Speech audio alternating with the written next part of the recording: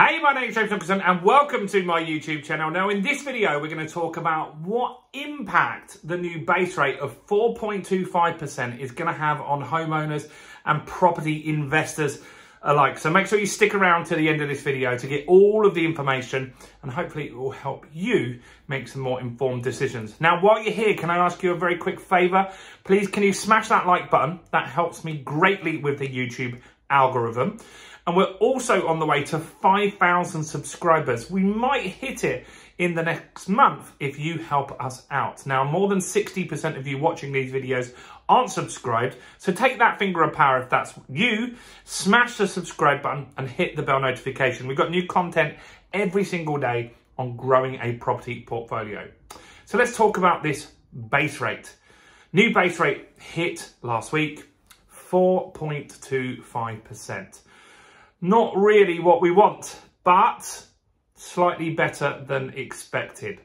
So what does it mean for property investors and what's currently going on in the market? Well, obviously, the last 11 or so meetings with the Bank of England, we've gone from a base rate of 0.1 to 4.25%. And it was 11 increases back to back that got us there.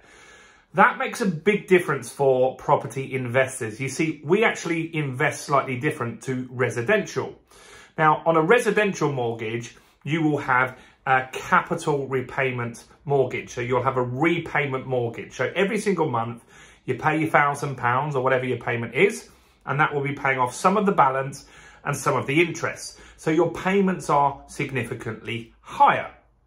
So interest rate rises to you, while not great, they don't impact your payments as much as a landlord. Let's explain why. So a landlord will use something called an interest-only mortgage.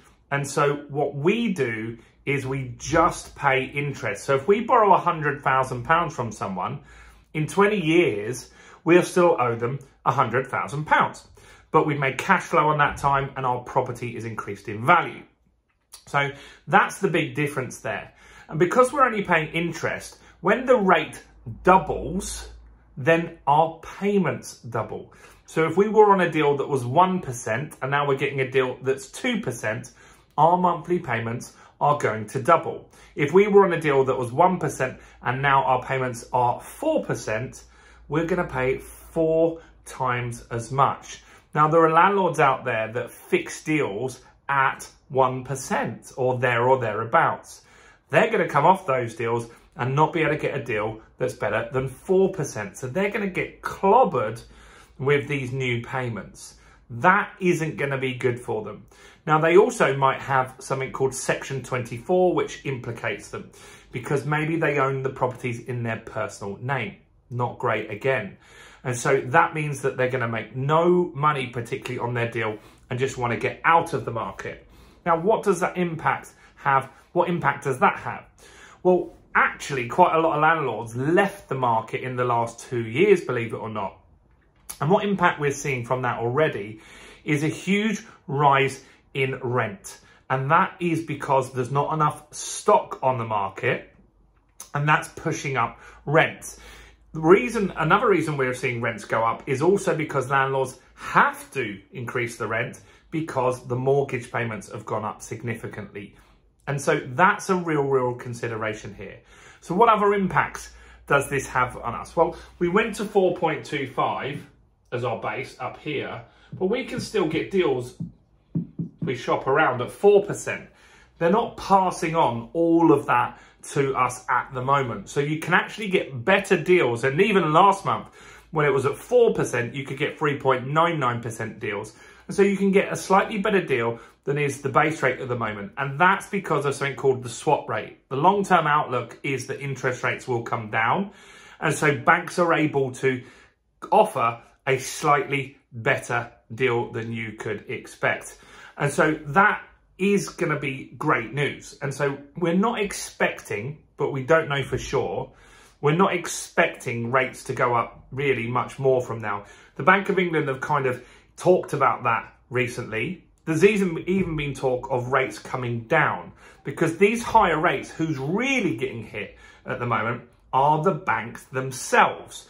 And so you've seen two banks that have gone bust in America, Silicon Valley Bank and what was the other one called? Began with an S as well. I can't remember what it called. Signature Bank as well. Both of those went bankrupt and had to get bailouts in America. And that's because of higher interest rates. So if they keep raising the rates anymore, we could start to see a banking crisis. Now, even where the rates are at, I think that you're going to start seeing banks get a lot more selective on who they lend to. They're going to tighten that criteria that little bit more, and liquidity in funds is going to be a difficulty in 2023. So I think that borrowing money could get tougher, particularly for residential people.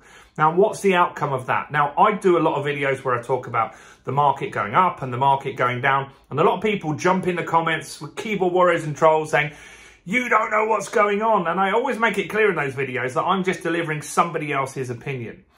And so I think that house prices are actually going to go down this year. I think that house prices could go down as much as 8%. Now, we're already in the third month, nearly the fourth month, and we've not really seen any decline so far.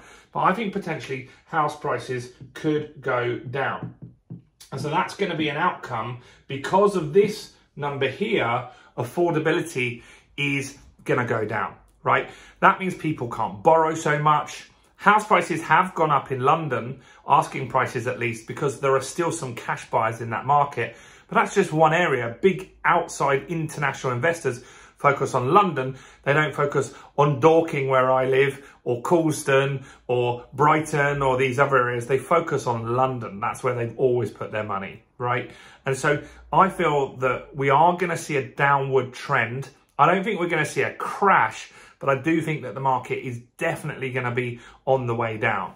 Now, what that will then do will mean that buy-to-let potentially will start to work. As the prices go down and the rents go up, there'll be a point where it looks like that with the current interest rate will work. There will be a correction in the market of some sort. It doesn't have to be the prices going down. It could be the rents going up.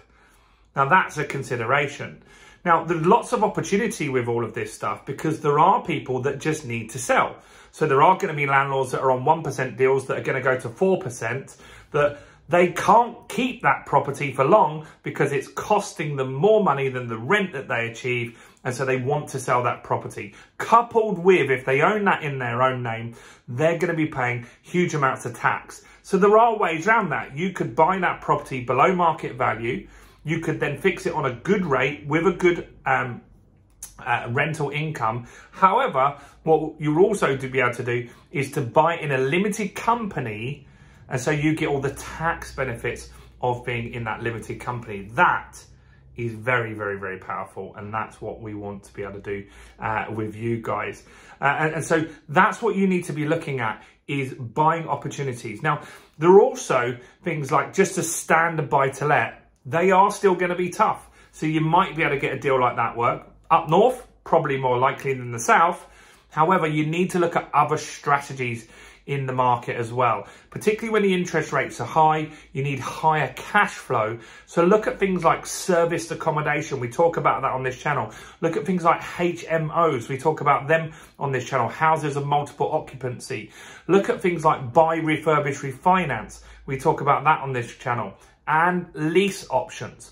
There are tons of different strategies. You've just got to take the right strategy from the toolbox to use at the right time. This period right now, buy-to-let isn't the right strategy. It's massively getting clobbered with all of this stuff and new legislation that's on the way. So you should be looking at the higher cash flow strategies where it doesn't matter what comes out and the new legislation, this will still work for you. But what do you think of the property market at the moment? Do you think it's going to crash? Do you think the interest rates are going to go up even higher? There's an expectation that they could go up, but they've also said inflation is expected to drop this quarter, which starts in April, which is around the corner. So I'd love to know your comments below. If you want an investment guide on how to invest in property, strategies that work today, I've pinned a comment below. It will be the top comment there. And if you want to know about lease options and how to buy a house for £1, go and watch this video right here.